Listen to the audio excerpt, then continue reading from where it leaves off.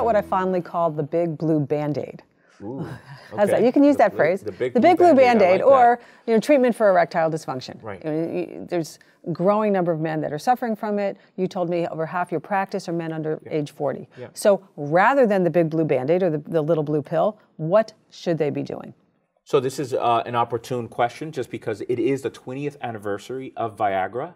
It was founded 20 years ago, and it revolutionized actually erectile dysfunction. I won't digress a whole lot, but I'll say this. The drug was initially was made to treat cardiovascular disease.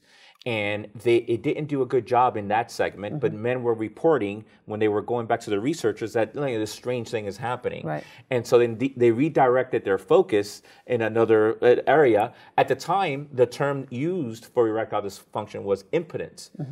That's not a good word or diagnostic term for what the problem was. So then they made up the word called erectile dysfunction to make it an actual diagnosis and have a diagnosis CPT code so that you can... Funny when you get a drug, how you get a diagnosis. You get a diagnosis, absolutely. So then ever since then, we've had several similar drugs called, the category of drugs is called PDE5 inhibitors. So several PDE5 inhibitors. We have tenofovir, which is Cialis, and we have Levitra, and so on and so forth. So the thing is this, that it is a Band-Aid, okay? Now, again, I'm agnostic as it relates to practicing medicine. If somebody needs it because I have this date for the first time tonight, I don't trust it. Look, PDE5 inhibitors that include Cialis and Levitra and Viagra are great for psychological benefit. I take this pill, I feel confident going into the bedroom. Right. That's fine. You're not treating the cause. And the penis is a barometer to a man's health. So if that's not functioning alone without anything, without any pills or anything exogenous, then one needs to dig a little bit more. What's really happening? Am I developing plaques in my arteries that can be deadly? Am I not sleeping well? Am I so stressed out of my mind that I cannot, too much adrenaline, too much cortisol? All these things am I developing diabetes? All these things can trigger and lead to erectile dysfunction. So it's a Band-Aid. It's a decent Band-Aid. Now, there are side effects that are associated with it. Other than the things that you read online, which is true, flushing of the face, redness of the face, a little blurred vision that some people feel, hearing loss, all kinds of head issues that people feel. With Cialis, one of the main side effects is lower back pain. So I've had patients, I have this chronic lower back pain. I don't know. Well, you taking Cialis? Get them off the Cialis to do better. So that's another side effect. Other than all those, one of them is delayed ejaculation that no one talks about. Delayed ejaculation. It causes some sort of desensitization of the head of the penis where now they are not ejaculating. So they're having sex, they're performing, they're not ejaculating. Many men would say, where do I sign up? That's exactly what I want. Now, eventually... Be careful what you ask for. That's tiresome. That's very frustrating for men. It's frustrating for their partners, and it's not a good thing at all. So that's one of the side effects that very few people talk about. Okay, so how about what's the Dr. Geo formula for treatment then? If not, so these are a good helper for building your confidence, but how do you also solve the underlying problem? So an erection is formed by either blood flow of nerves or hormones. Those are the three things that helps with an erection.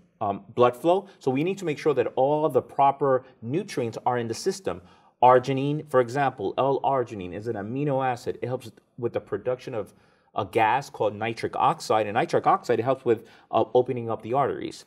I use something called L-citrulline, which helps with the production of arginine in the body. It's better than even arginine itself. So L-citrulline is a thing found in supplements and found in watermelon as well. So there's some nutrients that you can give to somebody. There are nutrients. So to be sure that their body is functioning at their optimal. Correct. Okay, and then stress. And then stress. So you have to deal with the cause. If there's metabolic, if the blood sugar levels are high, if they're developing a big belly, you have to kind of address that. And then with regards to supplements or these other things, I use what's called adaptogens in the botanical world or herbal world. These are herbs that help you adapt, helps with stress, and they've also helped with erectile dysfunction in many countries. So things like rhodiola is one of my favorites, in fact. Ashwagandha, this is an herb that comes from India. and has been shown to help men with erectile dysfunction as well in some scientific journals. Siberian ginseng as a whole, for the most part, is very helpful. So those are the herbs, those are the adaptogens. I'll say one more.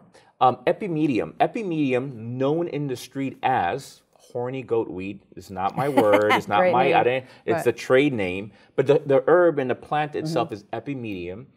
Actually has a chemical in it called icarin. ICARRIN. Icarin is, okay, keep your seatbelts on.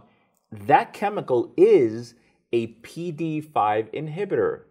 Wait a minute, have we heard what a PD5 inhibitor is? Right. Yes, is the same chemical found in Viagra, Cialis, and Levitra. So within the plant world, there's this chemical that exists that works very similar to that. Well, drugs come from the plant world. Drugs come from the plant world, precisely. What's different? So what's different between Eepimedium and all these drugs? What's different is that this chemical works synergistically with 100 other chemicals in the plant, is not isolated in it by itself, so then there's less side effects. You can use that herb and a formula that works and have the same response if you get the right dosage in. Bottom line is, there's a lot of things you could use in a natural world to help men with erectile dysfunction, but you have to address the cause, and the cause can be many things: hormonal, nerves, or circulation. All right. Treating the person helps treat the disease. That's right. Thank you. My pleasure. If you liked what you just saw, we have a whole lot more with Dr. Geo Espinosa at our website, bottomlineinc.com.